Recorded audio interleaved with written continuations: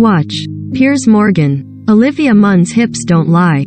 The 41-year-old actress got real with her social media followers about how her life has changed after giving birth to her first child with boyfriend John. "My hips still feel wonky from pushing out a human being," she wrote on her Instagram stories on March 16, adding that my postpartum anxiety is still here and horrible. However, Olivia explained how she's making strides with a new fitness routine.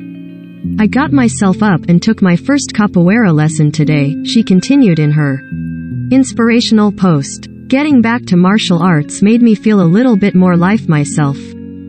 Hope I can keep it up," along with a crossed fingers emoji.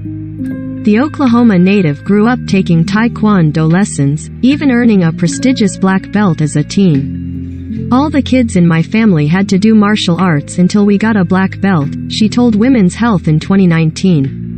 Her combat training continued when she took the role of Psylocke in 2016's X-Men: The Apocalypse. "When I got on set, the stunt double for me was very athletic, but she had never done fighting in her life," she told the magazine. "So I trained every day for 7 hours and I did all of my own fight scenes."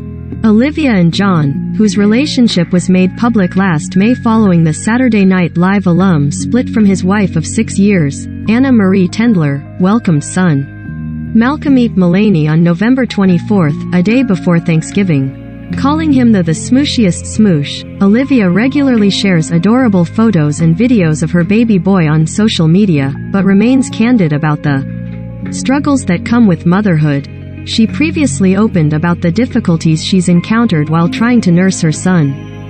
"Breastfeeding is so hard, especially if you have low supply," the Predator star shared to her Instagram story back in January. 8 weeks in and I've taken a million vitamins, countless teas, lozenges, tinctures and worked with 2 lactation consultants. Breastfeeding is hard. Despite the challenges that come with a newborn, Malcolm's parents seem to be happier than ever. A source close to Olivia told E! News in January that she and John have become much closer since they welcomed their baby. "They are very committed to each other and raising their son together," the insider said.